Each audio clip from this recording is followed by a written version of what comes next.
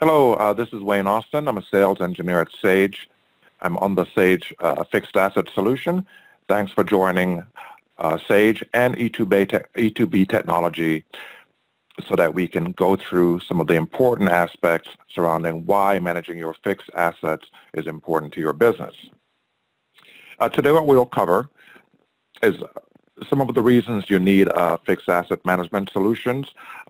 Areas that we'll cover are data integrity, disaster recovery, some of the hidden costs surrounding ghost and zombie assets, potential fraud, and I'll also give a brief overview of the solution. So first, let's look at some of the benefits of using a complete fixed asset solution. You're going to be able to manage efficiently your fixed assets through their complete life cycle, which means for those of you that may have recurring projects, starting off with your CIP or work in progress, be able to then put those assets in service, run their depreciation, as well as all the way through transfers or disposals on the back end. Some of the other benefits you'll get out of that, of course, is excellent data integrity, audit prevention, being able to identify fraud or identifying missing assets, such as ghost or zombie assets, and of course, business continuity in the event your particular site is impacted by some type of disaster where your assets are damaged or destroyed. So let's look at a comparison between using our solution versus an Excel spreadsheet, for example. Some of the challenges you'll have with an Excel spreadsheet would be data integrity, unable to control access or limit access. Basically, you can password protect a spreadsheet, but you certainly have no granular controls. There's little or no error detection and no audit trail of who changed what. Of course, as tax rule changes, it'll be quite challenging in getting accurate calculations in an Excel spreadsheet. Our solution provides data integrity that is excellent. You have granular user access controls where you can limit a variety of functions within the solution, as built-in error detection and audit trails.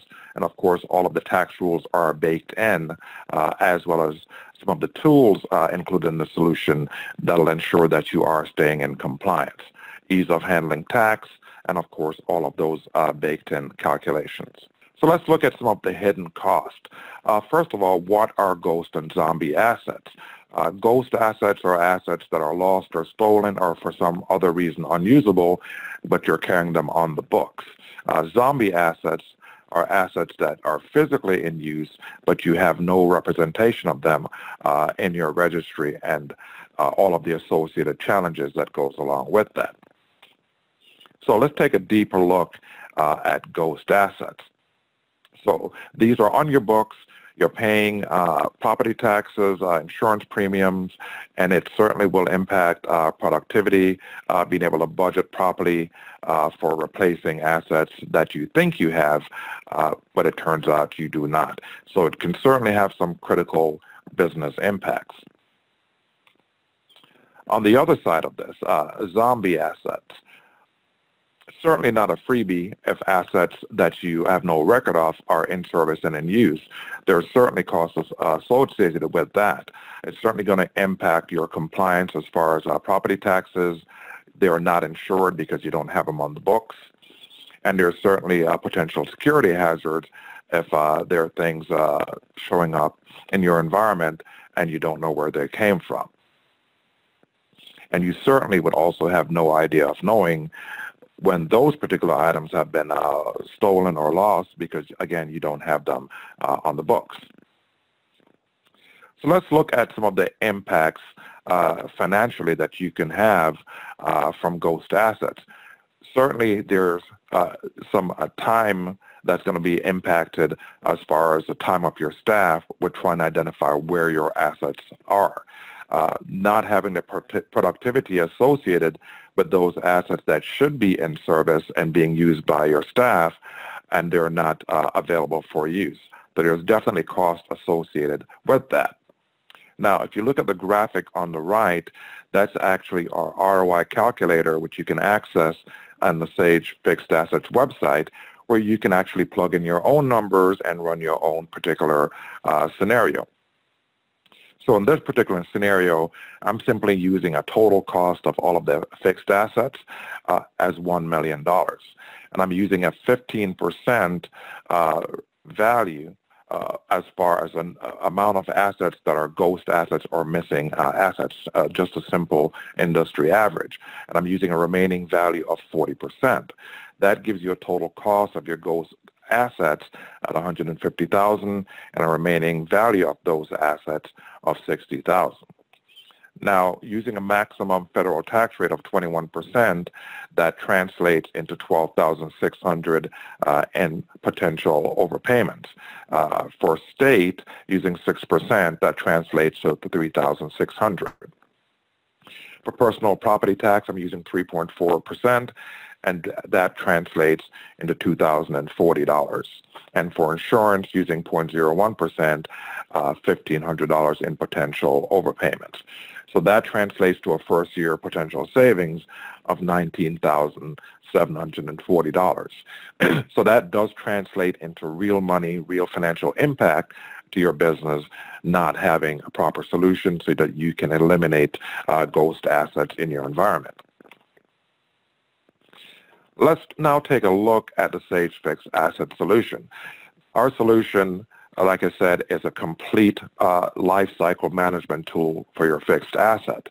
The planning module would be used for handling CIP, your depreciation module for handling your depreciation calculations for tax or for books, your tracking module for doing physical inventories, and being able to identify all of the assets you should have, that they are where they're supposed to be.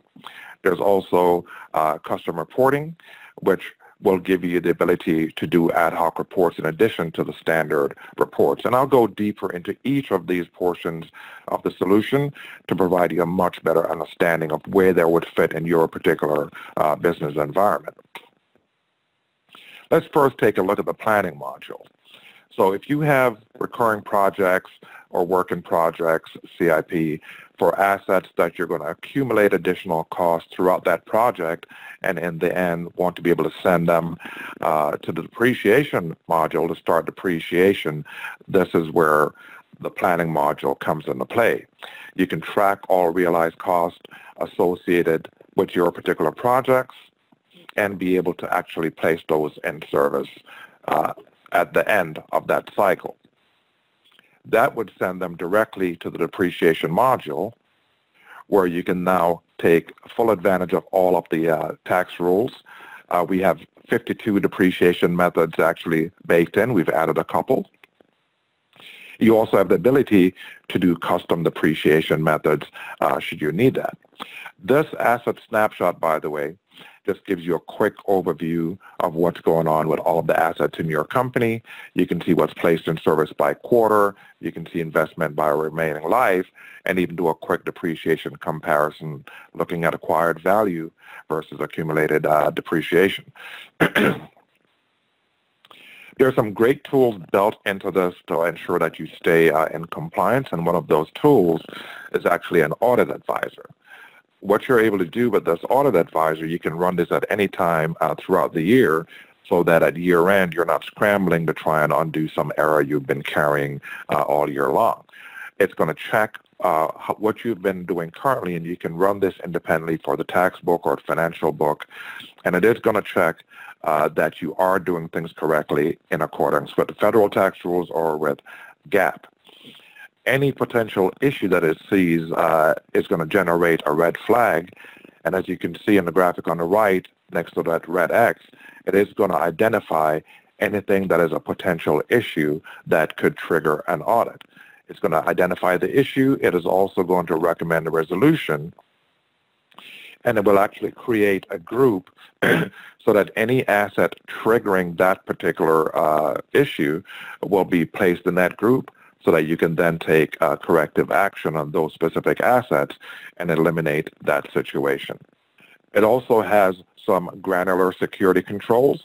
So if you do not want everyone to be able to, for example, do things such as merging companies, run depreciation, set or clear period closes, you can actually create multiple profiles and assign users accordingly to limit what those users can do in the systems.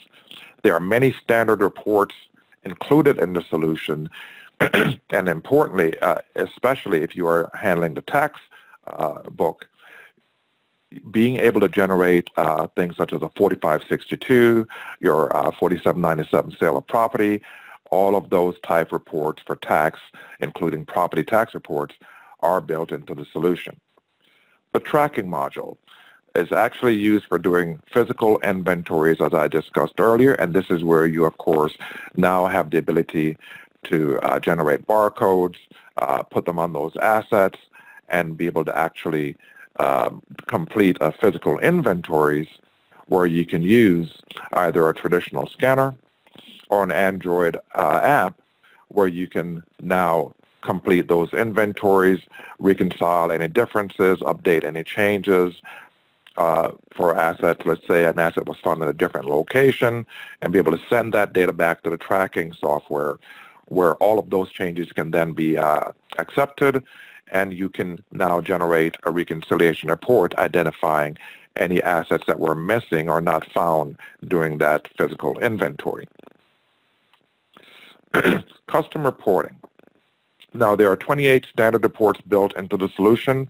You can customize the reports within the solution, and you can also additionally use an integrated version of SAP Crystal Reports that you can create any type of ad hoc reports you want to, looking at any field in the database, and so you truly have unlimited reporting capability. Out of the box, the Sage Fixed Asset solution will integrate with our ERP systems such as Sage 100, where you can actually launch the Sage Fixed Asset module from in Sage 100. Within Sage 100, of course, you can create a visual workflow as I have depicted here, where during the accounts payable or purchase order process, you can actually tell it to create assets in the depreciation module. For journal entry, Sage 100 will actually pull that journal entry data directly from the Sage Fixed Assets depreciation module, so no need for doing an export and having to import your journal entry into Sage 100. Now I'll take a few moments and show you a brief overview of the fixed asset solution so that you can see the ease of use and some of those built-in tools that I mentioned. Now, the fixed asset solution comes in various versions. There's a standard, standalone, a network standard version, as well as a premier version, which runs on the SQL Server platforms. The primary differences are going to be multi-user capability in the network and premier versions, as well as capacity. Typically, if you're under 10,000 assets, you can use a standard network version. If you need significantly more, you can move up to the premier version, which will handle over 1 million assets per company. The asset snapshot I'm displaying here in the standard network version, you can have this feature turned on so that you can get a quick overview of what's going on with assets overall in the company. And as I stated earlier, you can see what's placed in service by quarter. You can get a total net book value, a view of all of the assets in the company, and it even breaks it down by what's active, disposed, inactive, or transferred. And you can see this information by any of the books. Of course, you can also look at a quick depreciation comparison, look at your 5-year acquisition spend, and even a breakdown of remaining life.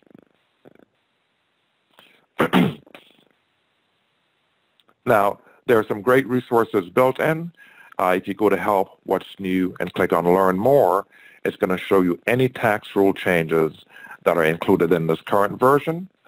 And in this 2019 release that I'm in, we have included changes relating to the Bipartisan Budget Act. We've also added these 2 new depreciation methods, remaining value mid-month and half-year, for those that may need to take advantage of any of the safe harbor rules or any of these tax extension. And of course, I can look further back to the sweeping changes last year surrounding bonus depreciation or any of the other changes tied to the Bipartisan Budget Act or the TCJA. Now, some of the tools built in for those of you that might be taking advantage of bonus depreciation. Let me go into one of my asset details. And as you can see here, I'm going to go into the tax book. I'm currently using Makers 200, accelerated depreciation, and I'm currently taking 100% bonus. Now, let's say in your scenario, you're currently taking 50% allowance on your assets, and you want to be able to make this change en masse to multiple assets and take advantage of the tax rule change, allowing you to take 100% bonus. You can easily do a 168 allowance switch. I can do this to an individual assets, all the assets, or any subset of the assets, where I can change my bonus percentage from 50% to 100%, or I can even turn bonus off or on for any fiscal, simply identify your fiscal, or I can also, of course, do this for any book. One of the other changes you're able to do en masse quite easily is if you need to do a mid-quarter convention switch. Let's say in your scenario, you have exceeded 40% of the assets being placed in service in Q4, which under IRS rules, you now need to change to a mid-quarter convention. You can do that as a global change as well. You also have the ability to change en masse depreciation methods and estimated life in our bulk edit tool, which will have you acknowledge you've done a complete backup.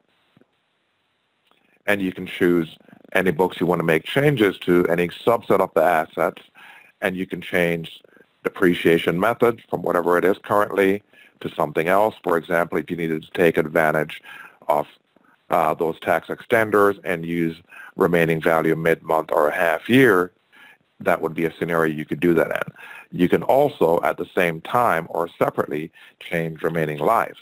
So if I wanted to change all of my 5-year assets to some other value, and I'm going to actually use something that's invalid here for the tax book, you can do that as well.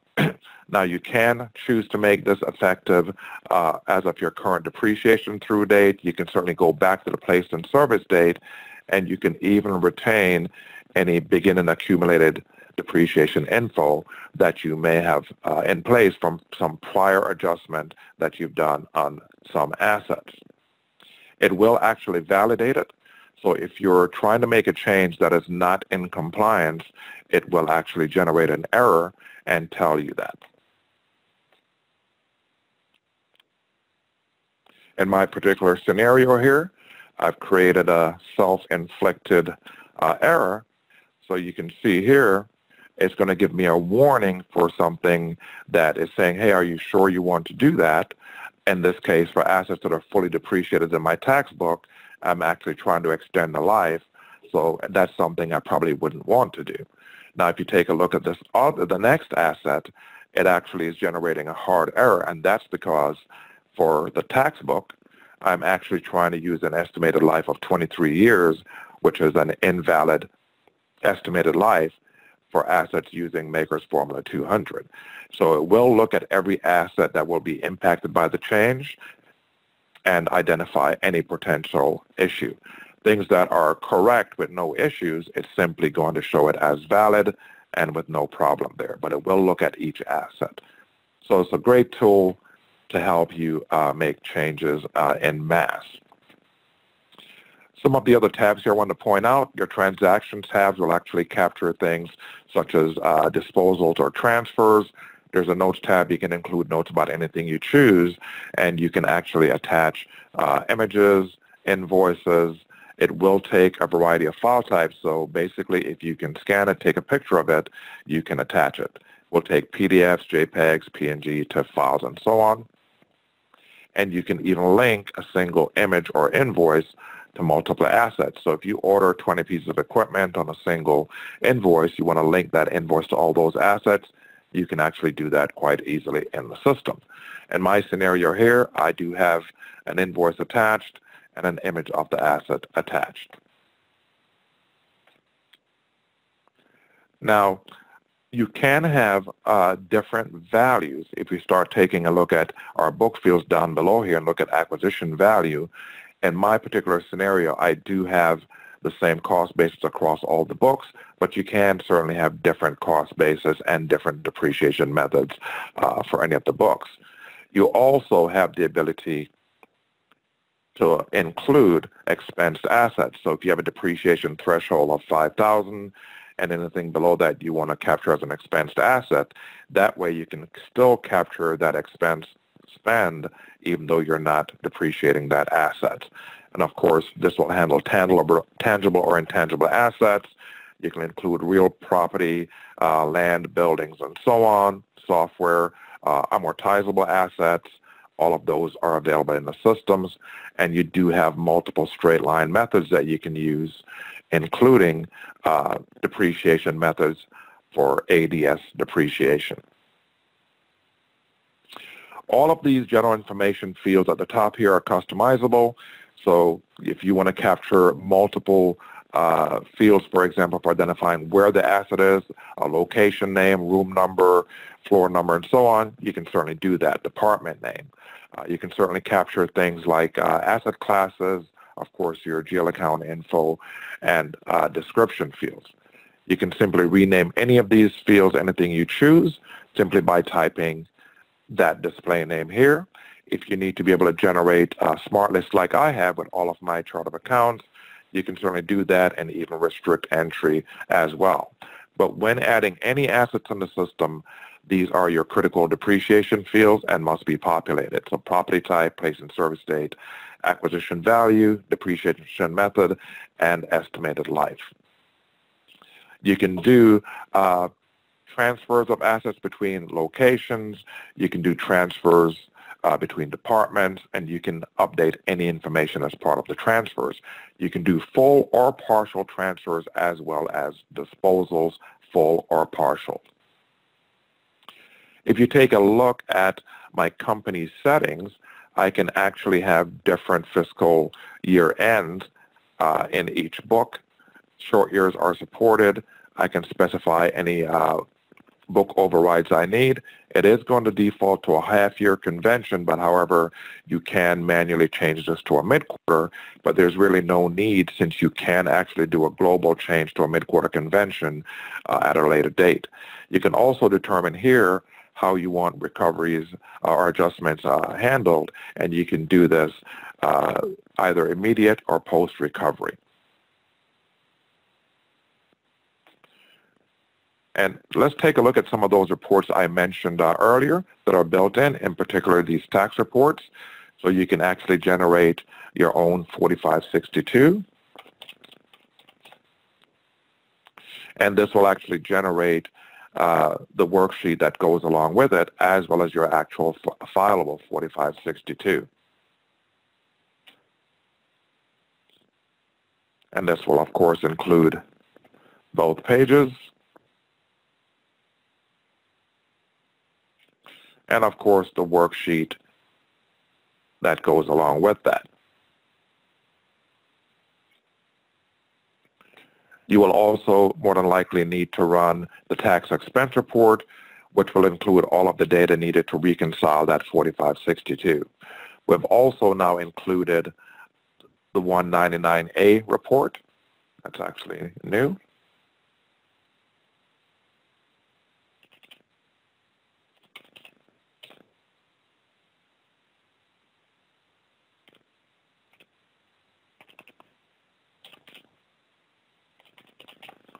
Let's run it for last year.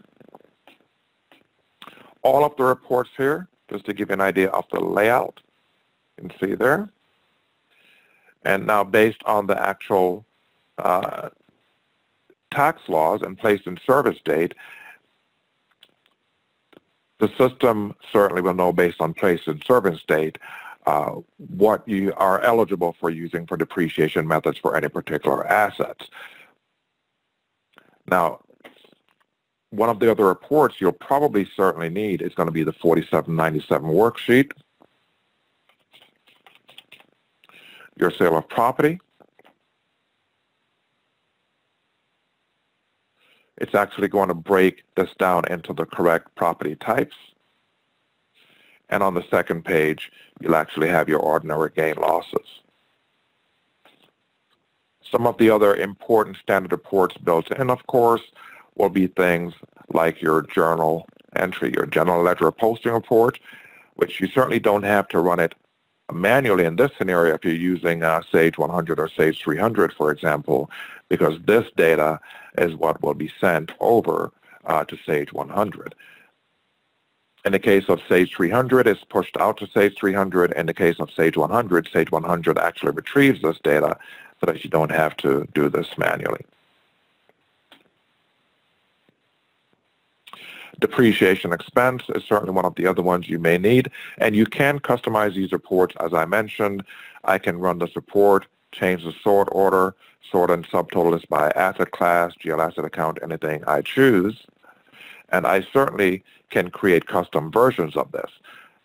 So if you take a look here, in white is going to be my standard report. Everything you see in the yellow is actually a customized version of that report.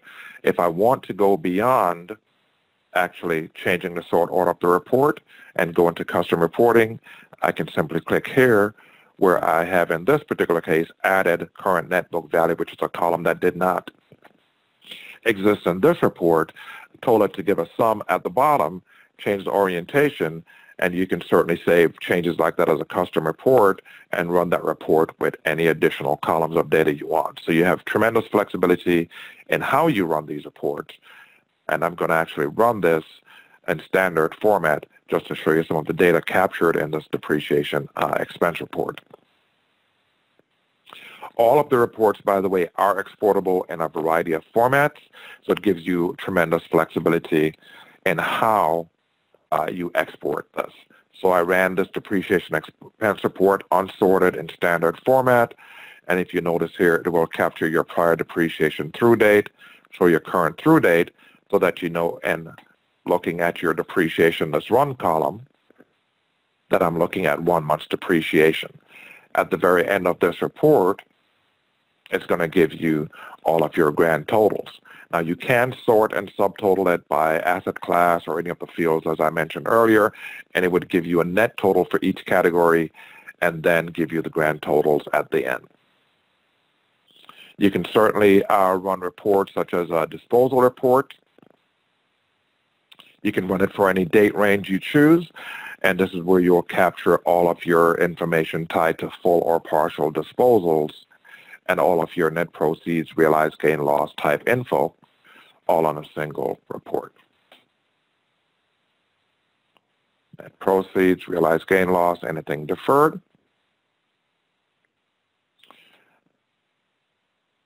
And you'll certainly have reports such as property tax report,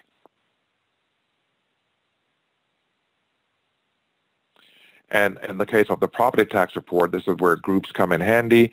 So you may want to create groups to define subsets of the assets based on what jurisdiction they're falling in. You can certainly assign a property tax category. If you've got a field defined for that, you can certainly point it to that and run your property tax report, for example, here on just a subset of the assets so that you can easily now have all the information you need for filing those property taxes. There are many other standard reports built into the solution.